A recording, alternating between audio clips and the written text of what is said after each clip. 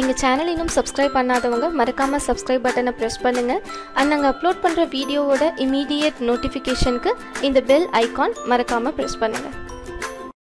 Hi friends, welcome to tutorjobs.com.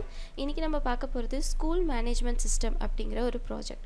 So இப்போ இந்த வீடியோல நான் என்ன பண்ண போறேன்னா இந்த ப்ராஜெக்ட்டோட ஓவர்வியூ, அதாவது என்னென்ன மாடியூல்ஸ் இருக்கு, அதுல என்னென்ன கண்டென்ட் இருக்கு அப்படிங்கறது சொல்ல போறேன்.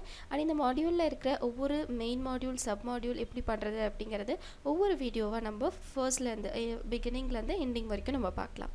சோ இதுல பாத்தீங்க அப்படினா ஃபர்ஸ்ட் நமக்கு டோட்டலா 3 மெயின் மாடியூல்ஸ் இருக்கு. ஒன்னு admin module and teacher module and contact as அப்படிங்கிறது. சோ அட்மின் மாடியூல் என்னோட ஹோம் பேஜ்ல இருக்கு. அட்மின் லாகின் வந்து நான் என்ன பண்ணிருக்கேன் அப்படினா டேட்டாபேஸ்ல அட்மின்க்கு யூசர் நேம் பாஸ்வேர்ட் செட் பண்ணிருக்கேன். அந்த யூசர் நேம் பாஸ்வேர்ட் நான் இங்க கொடுக்கிறேன். admin அதான் யூசர் நேம் and பாஸ்வேர்ட். இங்க நான் லாகின் பண்றேன். இது வந்து அட்மினோட ஹோம் பேஜ். அட்மினோட ஹோம் பேஜ்ல பாத்தீங்கன்னா இங்க அட்மினோட home and settings log out அப்படின 3 modules இருக்கு. ஆனா இதுல மாடியூல் சப் மாடியூல்ஸ் வந்து பாத்தீங்கன்னா ஸ்கூலோட இன்ஃபர்மேஷன், இப்போ நம்ம எந்த ஸ்கூலுக்கு இந்த ப்ராஜெக்ட் பண்ண போறோமோ அந்த ஸ்கூலோட இன்ஃபர்மேஷன் நம்ம இங்க கொடுத்துக்கலாம். நெக்ஸ்ட் வந்து கிளாஸ் இந்த மாடியூல் நம்ம என்ன பண்ண போறோம் அப்படினா கிளாஸ் ஆட் பண்ண போறோம். அட்மின் வந்து என்ன கிளாஸோ அதை ஆட் பண்ணுவாங்க and அவங்க வந்து என்ன செக்ஷன் அப்படிங்கறது இங்க ஆட் பண்ணுவாங்க. அத நம்ம என்ன பண்ணிக்கலாம் அப்படினா டேட்டாபேஸ்ல ஸ்டோர் பண்ணி அங்க இருந்து நம்ம ரிட்ரீவ் பண்ணி என்னென்ன கிளாஸ் இருக்கு அப்படிங்கறத இதல நம்ம வியூ பண்ணிக்கலாம். and சப்ஜெக்ட் அப்படிங்கற மாடியூல்ல அட்மின் வந்து ஒரு நியூ சப்ஜெக்ட் ஆட் பண்ணுவாங்க. இப்போ ஃபார் எக்ஸாம்பிளுக்கு நான் ஹிந்தி அப்படின ஒரு சப்ஜெக்ட் ஆட் பண்ணனும், அட்மின் வந்து ஆட் பண்றாங்க அப்படினா அவங்க ஆட் பண்ணிக்கலாம். and அந்த சப்ஜெக்ட் இந்த இடத்துல எனக்கு வந்துரும் and டேட்டாபேஸ்ல எனக்கு அது ஸ்டோர் ஆயிடும். and next is staff. இப்போ வந்து அட்மின் வந்து பேசிக் இன்ஃபர்மேஷன்ஸ் வந்து கொடுத்து என்ன பண்ணிக்கலாம் அப்படினா ஸ்டாஃபோட டீடைல்ஸ் வந்து அட்மின் வந்து டேட்டாபேஸ்ல ஸ்டோர் பண்ணிக்கலாம். இப்போ ஃபார் எக்ஸாம்பிளுக்கு குமார் அப்படின ஒரு ஸ்டாஃப் ஆட் பண்றாங்க. குவாலிஃபிகேஷன் கொடுக்கிறேன் and அவங்களோட salary நான் இங்க மென்ஷன் பண்றேன். சோ இப்போ ஆட் ஸ்டாஃப் டீடைல்ஸ் அப்படிங்கும்போது என்ன ஆயிடுச்சு, எனக்கு ஸ்டாஃபோட பேசிக் டீடைல்ஸ் எல்லாமே ஸ்டோர் ஆயிடுச்சு. and இப்போ வந்து வியூ ஸ்டாஃப் கொடுக்கறாங்க. இப்போ வியூ ஸ்டாஃப்ல என்ன அப்படினா இந்த இடத்துல நம்ம jQuery கான்செப்ட் யூஸ் பண்ணி கூகுள்ல நம்ம சர்ச் பண்ணுவோம் இல்லையா, அந்த மாதிரி ஒரு ஆப்ஷன் தான் கொடுத்திருக்கோம்.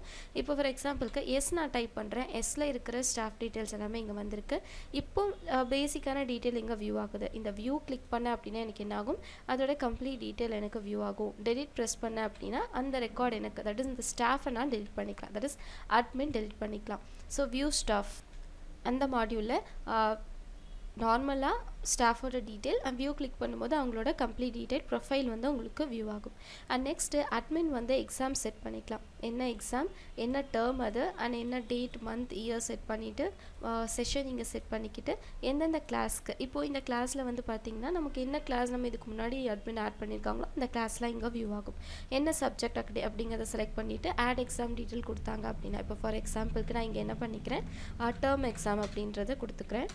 and எனக்கு third term exam இப்போ நடக்குது. and எப்போ நடக்க போகுது அப்படினா 19th November 2018 எனக்கு நடக்க போகுது.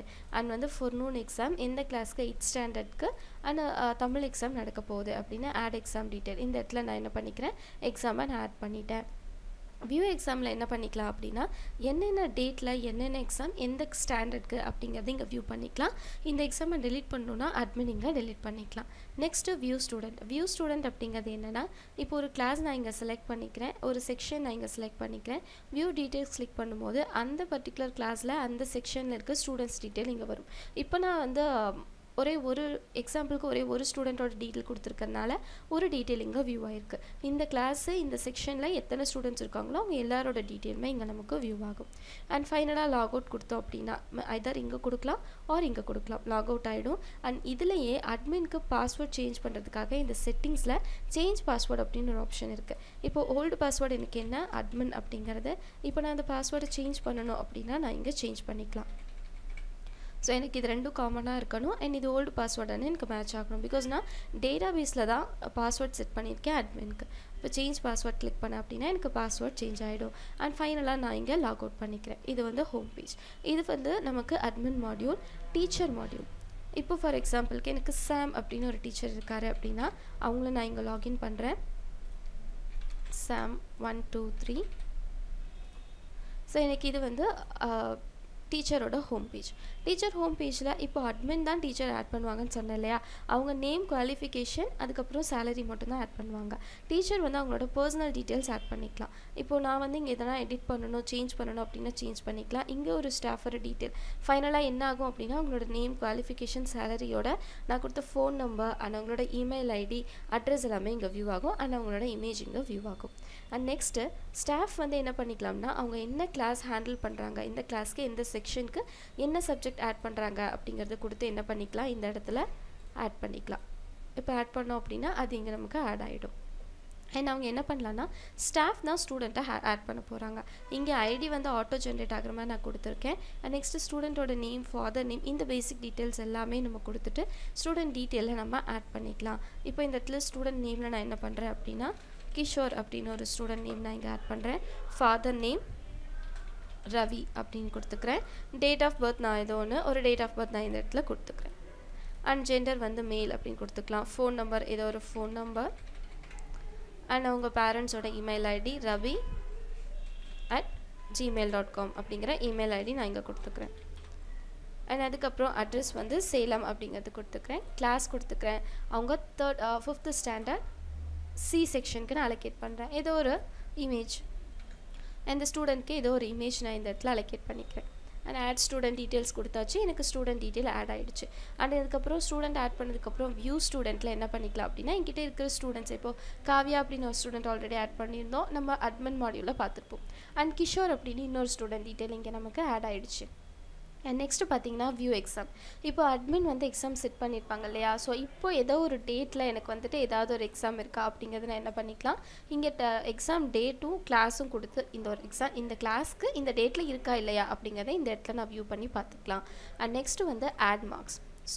டீச்சர்ஸ் வந்து ஸ்டூடெண்ட்க்கு மார்க் ஆட் பண்ணுறாங்க. இப்போ ஃபார் எக்ஸாம்பிளுக்கு ரோல் நம்பர் நான் இங்கே என்ட்ரு பண்ணுறேன். இப்போ நான் தப்பான ரோல் நம்பர் கொடுத்து நான் வியூ டீட்டெயில் கொடுத்தேன்னா அந்த இடத்துல எனக்கு இன்வாலிட் ரெஜிஸ்டர் நம்பர் அப்படின்னு வருது. அண்ட் இப்போ இந்த இடத்துல நான் வந்து கரெக்டான ரோல் நம்பர் ரெஜிஸ்டர் நம்பர் கொடுத்து வியூ டீட்டெயில்ஸ் கொடுக்குறேன். அவங்களோட ரெஜிஸ்டர் நம்பர் கிளாஸ் வந்துருச்சு. நான் இங்கே வந்து அவங்க செகண்ட் டேர்மில் இங்கிலீஷ் சப்ஜெக்டில் 65 மார்க்ஸ் எடுத்திருக்காங்க அப்படின்னு ஆட் பண்ணுறேன். எனக்கு என்ன ஆகிடுச்சு, எனக்கு ஸ்டூடெண்ட்டோட மார்க் அதில் ஆட் ஆகிடுச்சு. இப்போ ஆட் மார்க் பண்ணியாச்சு. வியூ மார்க் பார்க்கணும் இல்லையா, வியூ மார்க்கில் நான் என்ன பண்ணிக்கிறேன், அந்த ஸ்டூடெண்ட்டோட ரெஜிஸ்டர் நம்பர் நான் இங்கே கொடுத்துக்கிறேன்.